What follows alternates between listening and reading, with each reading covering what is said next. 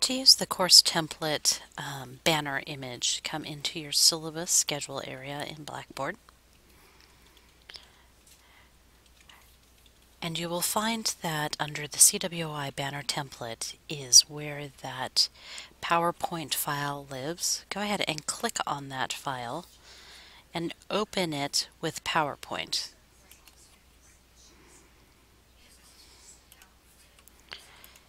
So here are the directions for creating your banner using the CWI logo. In this image area, I'm going to click on the text, and this is where I would delete the text and add whatever I wanted to add. So best practice says that I'm at least going to add the information about my class, obviously. So I'm going to get rid of all the text. I teach CISA 101, which is Computer Skills Development. And you can see that my text has already overrun this image. So I'm going to highlight it and come up to the home button so I can resize this. And I can add length to my text box here.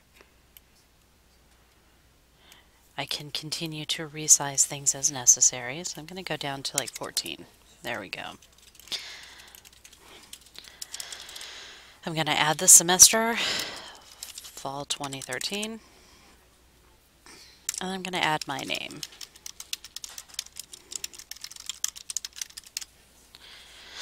So when I've got that information in there, and I can tweak it so it looks exactly how I want it, I'm going to click out of that area, and I'm going to click over here on the image. And you can see now I can't edit the text because the entire image is selected, not the text box.